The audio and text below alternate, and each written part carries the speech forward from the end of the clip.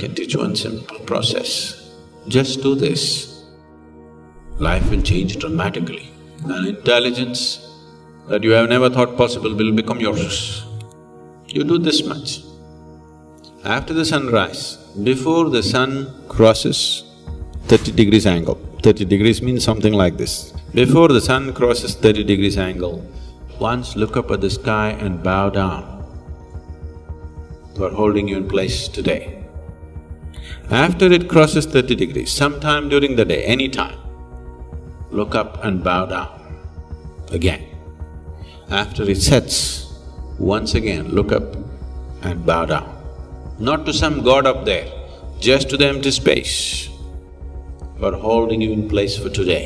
Just do this. Life will change dramatically. Have you noticed even Tendulkar looks up? And have you noticed, it's not just him. Right from ancient times, when man achieved something in wars, in great moments of success, because unknowingly there is a realization. Okay, some of them may be looking up for the Uparwala, but most of them, they manage to climb the peak, Mount Everest. This will naturally come. Have you seen this? Whether it's Bhavaspandana or Samyama, something, you hit one peak experience. Have you noticed this, your body? In gratitude, physically, without even your awareness, becomes like this. Because somewhere there is a recognition, there is an intelligence here which recognizes that. You consciously do this 3 times a day. If you get cooperation from this, life will happen in magical ways. An intelligence that you have never thought possible will become yours. Because an intelligence which is beyond your understanding and grasp is right now functioning right here, isn't it? Is it not functioning? It is that intelligence which is holding the whole cosmos together. It is that intelligence which is the womb for creation.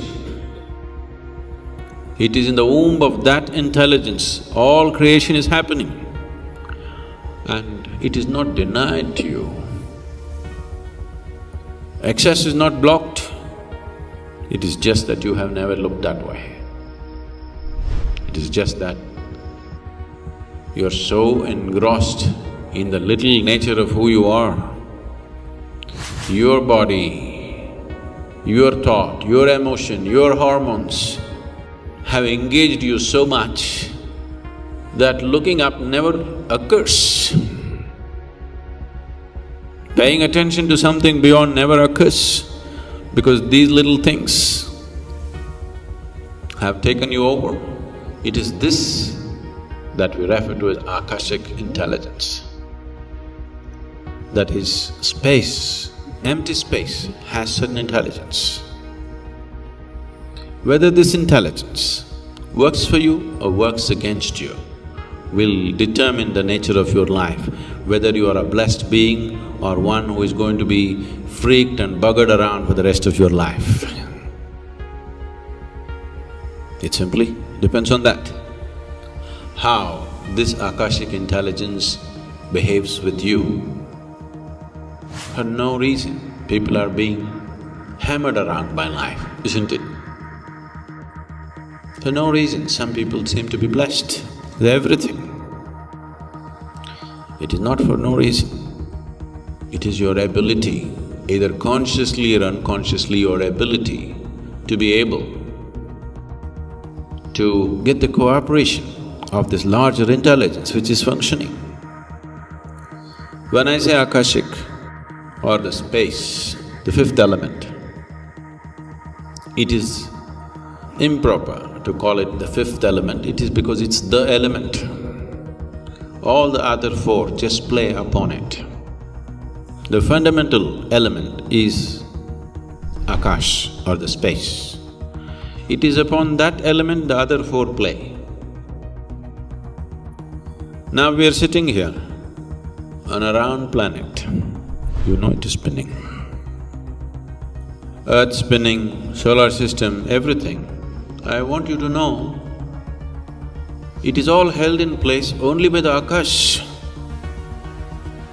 You are sitting in your place, not because yourself, not because you got bumps to sit on. You are sitting in your place only because the Akash is holding you in place, isn't it? Yes or no? You think it's your buttock? It's not your butt. It is the Akash which is holding you in place. It is the Akash which is holding this earth in place. It's the Akash which is holding the solar system in place. It's the Akash which is holding this galaxy in place. It is the Akash which is holding the whole cosmos in place. And no strings attached, just see. Just like that. Just held like this, isn't it? Now this Akash, if you know how to bring it to your cooperation, if you know how to get the cooperation of the Akash into your life, this will be a blessed life.